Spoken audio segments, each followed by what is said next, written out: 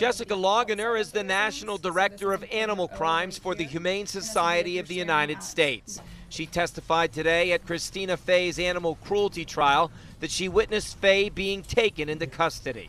Did you make observations about her that morning? I did. What were those?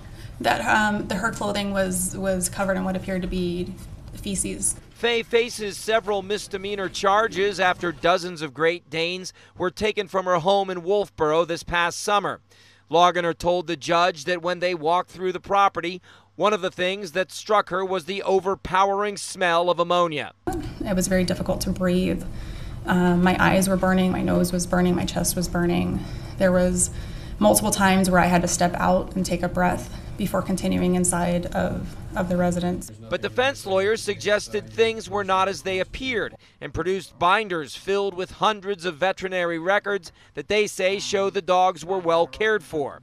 But prosecutors called Dr. Monique Kramer, who helped seize the dogs and cared for them afterward. She testified the dogs suffered from a variety of physical problems that included eye infections and sores on their bodies and mouths. And one dog I remember distinctly was a Harlequin Dane that was covered in blood, like all along the side of her body and the end of her tail. Defense lawyers also suggested the police treated this like a drug sting and simply wondered why they didn't talk to Fay about the allegations. Testimony will continue tomorrow afternoon. Reporting live in Ossipee, I'm Andy Hirschberger, WMUR News 9.